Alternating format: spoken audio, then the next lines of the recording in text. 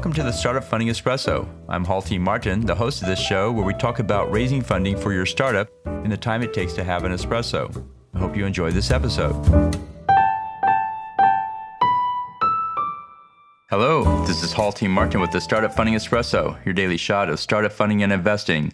The startup board is typically led by the CEO. Some boards fall into formal roles to tackle specific tasks such as compensation or exit planning.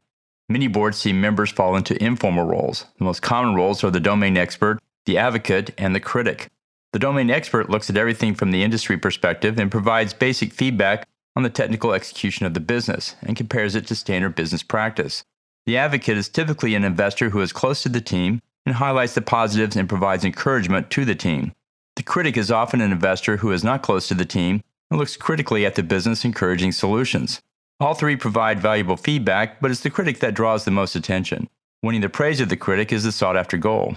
This creates an interesting dynamic in the board where each one provides value, but in a unique way. Thank you for joining us for the Startup Funding Espresso, where we help startups and investors connect for funding. Let's go start up something today. Hall T. Martin is the director of Investor Connect, which is a 501c3 nonprofit dedicated to the education of investors for early-stage funding. All opinions expressed by Hall and podcast guests are solely their own opinions and do not reflect the opinions of Investor Connect. This podcast is for informational purposes only and should not be relied upon for the basis of investment decisions.